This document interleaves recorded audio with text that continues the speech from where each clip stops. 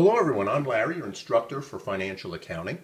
And as we begin this first week of our financial accounting course and get into chapter 1, I want to provide you a little bit of basic background on the course to help make things easier as you begin your reading. First, I'd like to ask everyone to please read in the textbook about the characteristics, assumptions, and principles of financial accounting. These items are covered in just about any financial accounting textbook in the very beginning. When you see characteristics, you're going to see some new terminology such as relevance and comparability, and a variety of other terms that go with that for accounting information. And with assumptions and principles, you're going to see things such as going concern or the historic cost principle. These are not difficult concepts to understand, but it's important that you read about this and get a good background in the characteristics, assumptions, and principles of financial accounting, and that you learn a bit about the basic terminology. Also, you'll be introduced to a new term known as GAAP, that is U.S. Generally Accepted Accounting Principles, and we'll be talking a lot more about that as we get further into our course and as we do the threaded discussions. I'd like to next explain to you what you're going to see in the textbook, but may not be very obvious to you, some of the details behind it. And that is the 4 different financial statements that go together. These financial statements, when looked at by someone who's trained in business, can tell you something about the health of a company. You know, when I go to the doctor, and that doctor will look at a sheet of paper that will list a bunch of numbers about me. Numbers such as my cholesterol, let's say it's 165, or my blood pressure is 110/70. Or they might have numbers that are put into ratios such as high density lipoprotein to low density lipoprotein. Some of you may have heard of the HDL to LDL ratio. These numbers tell you something about a person's health, and a doctor can look at those numbers, assess your health, and determine whether maybe some more tests or treatment should be done to help make you a bit healthier. Well, it's the same thing with a company, kind of. It's analogous. With a company, we look at numbers, specific numbers, to assess the health of that company and determine if there are things we should be doing to improve that company's health. These numbers are shown in 4 different financial statements. Now, the first is the income statement. What I've put together here is one of the most simple, basic income statements that you would see. A typical income statement at the top will list the name of the company, such as the ABC company, and it will also tell you the period for which that income statement applies. And that might be a specific month, it might be a quarter, or it could be over a whole year. Typically, we will look at the income statement for a company that spans an entire fiscal year. At the very top of the income statement, you'll see the term revenue, very often revenue. Now, sometimes it will just show sales, but when you see the term revenue, that is the money that is coming into the company. Some people also refer to this as the gross. Some people will talk about this as being the top line. This is the money that customers are paying us that is coming into our company for doing what we do. Now, in this case, this company sells stuff, so we see this listed as sales revenue. There are some companies that provide services, so this might be listed as service revenue. For a university, it might be listed as tuition revenue. Whatever it is that this company does, they are bringing in money from customers. That is the revenue. So at the top line, we see for this year, this company brought in $800,000. That is gross revenue, sales revenue. Now, is the company going to get to keep all of that $800,000? Well, of course not. There are expenses involved, and expenses are money that is going out of the company. I've listed, to make this very simple, just 3 different expenses here. A utility expense of $25,000 for the year, salaries expense of $100,000, and rent expense of $75,000. When we add all of them up, the total expenses for this company are listed here at $200,000 for the year. Now, what do we do with these numbers on the income statement? We take the sales revenue, and what do we do with the expenses? Subtract them, because the revenue is money that's coming in. Expenses, that's money going out of the company. revenue minus expenses leaves us with the bottom line net income. Now, some of you are going to say, well, what about taxes? You're not showing any taxes here. Of course, we do have taxes when we run a company, but I'm keeping this income statement very simple. Taxes would also be listed on the income statement, and that would be an additional expense.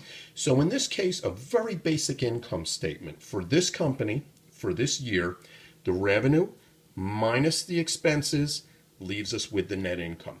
By the way, you see this $200,000 listed here for total expenses. Some people might ask, why don't we have a minus sign in front of that? Or why don't we have parentheses to show that this is negative? It's expected that someone trained in business, when they look at an income statement, will simply understand that expenses are subtracted from the revenue. So we take revenues minus expenses. That leaves us with net income. This is the first statement that we prepare. The next statement is the statement of retained earnings. And by the way, you'll see excellent examples of these financial statements in your textbook. When we look at retained earnings, this is an important word here, retained. What does retained mean? It means what we've kept. If we retain something, it's something that we've kept. So retained earnings are earnings that our company is keeping or hanging on to. Now, the typical retained earnings statement will start off with the beginning retained earnings. I've abbreviated that here, RE, the beginning balance in retained earnings. In this case, I'm going to assume that we're looking at a brand new company. This is the company's first year, so the beginning amount in the pot is 0. Now, we will next add to that the net income for the year. In this case, that's $600,000. Where did we get that? Well, do you remember a moment ago we showed the income statement? The bottom line net income was $600,000 for the year. So we started out in our retained earnings pot, the balance in this pot called retained earnings, was 0. We added in the $600,000 that came in during the year. Then we subtract any dividends that are paid out. Another term for dividends is distributions. When we talk about dividends, and we'll get into this further in our course, this is money that the company is paying out to the owners, whether there is one owner, 2 owners, 5 owners, or in the case of a large publicly held company, there might be thousands of owners, maybe thousands of owners, each owning any different number of shares in this company.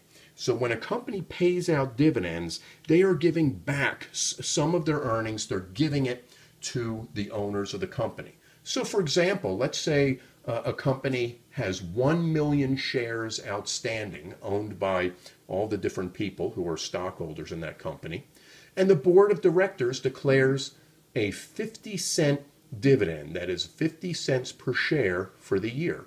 Well, if there are 1 million outstanding shares owned by all of the stockholders, and it's 50 cents that has been declared as a dividend per share, then that company will be paying out $500,000 of its earnings that year to the owners, to the stockholders.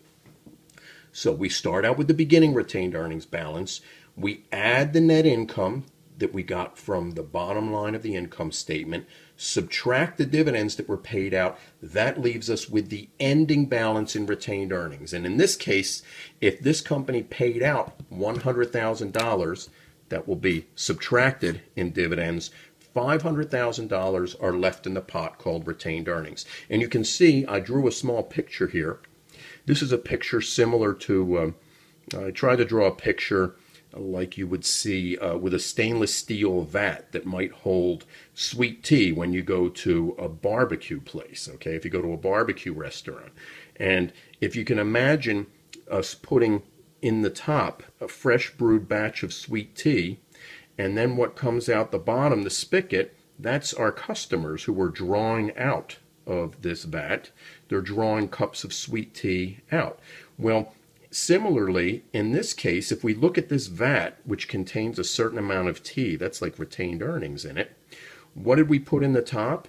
Well, we have the net income, right? So we'll say the net income for this period or year got poured into the top of the vat. That was $600,000. 600,000 was added into the top. And during the year, we paid out. We flushed out $100,000 worth of dividends. That came out the spigot at the bottom. So $100,000 was flushed out the bottom. What is left in this vat here?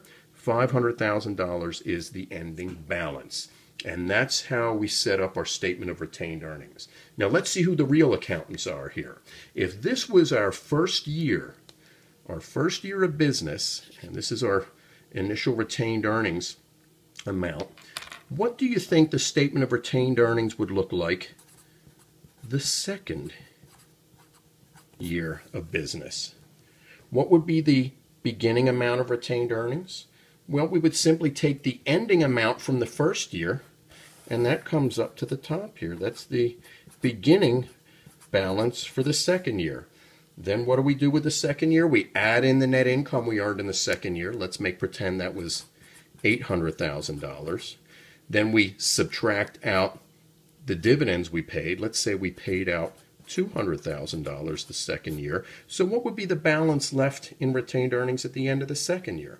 We started out with $500,000 in the pot, added $800,000 in net income, subtracted $200,000. That's that's $1.3 million. Divided by 200,000, that leaves us with how much? $1,100,000 would be left in this pot, in the ending retained earnings balance the second year. So that's the second statement, that is the statement of retained earnings. The third statement that gets produced is the balance sheet. And again, you'll see some excellent detailed examples of balance sheets in our textbook. On the balance sheet, you're going to see three major categories: assets, liabilities, equity. Assets, that's the stuff that the company has, stuff that helps the company do its job. Buildings, land, machinery, equipment.